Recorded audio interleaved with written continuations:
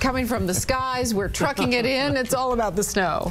And it's all about the cold. That too. Wait until you see some of the temperatures I have in the forecast. First of all, yeah, we were up in Park City and it was snowing hard, anywhere from 12 to 24 inches in Park City and the Snyderville Basin out towards Kimball Junction. We had heavy snow reports in the Heber Valley and significant snow up there near Sundance. We had a report of 48 inches of snow in the Aspen Meadows area. Now that is the greatest snowfall so far, but when you get that much snow, you get a lot of powder. And Jared sent this from Snowbird today. Is that a person eating snow? Yeah, that's what we call beautiful, perfect powder in Utah. David Huntington in Fairview says, where's the car?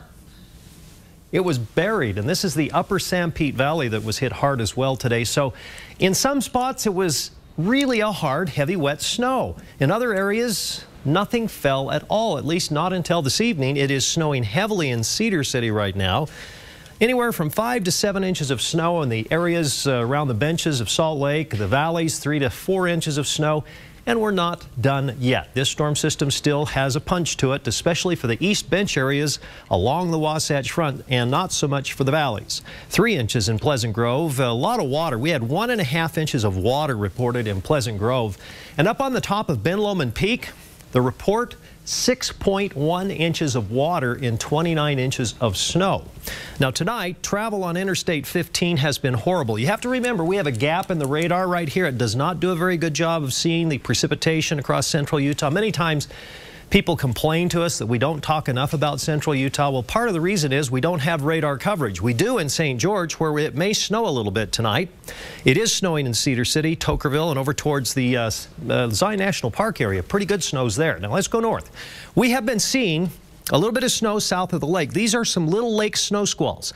And as the colder air moves across the lake, at least initially, we're going to have some snow to the south of the Great Salt Lake, and eventually some of that snow will move into the Salt Lake Valley tomorrow night and probably even into Friday in Davis and Weber counties because the air is so very, very cold.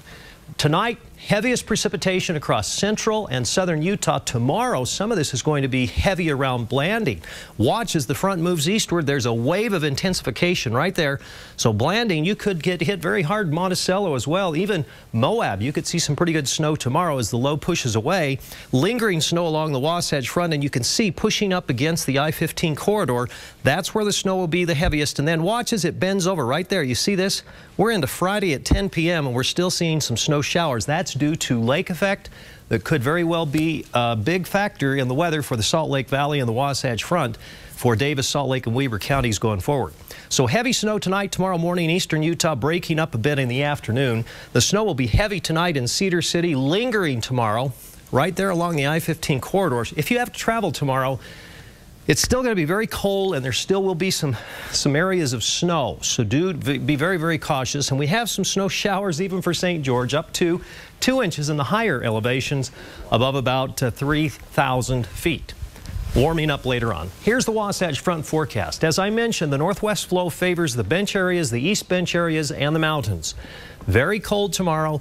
Maybe a little peekaboo sunshine, and temperatures get even colder, and the lake effect snow showers in Davis and Weber counties with highs of in the upper teens Friday and Saturday. Friday night is New Year's Eve, and the low Saturday morning, New Year's Day, 0. Wow. That's incredible. Okay. Happy New Year. So wear layered clothing if you're going out on New Year's Eve. Yeah. Gotcha.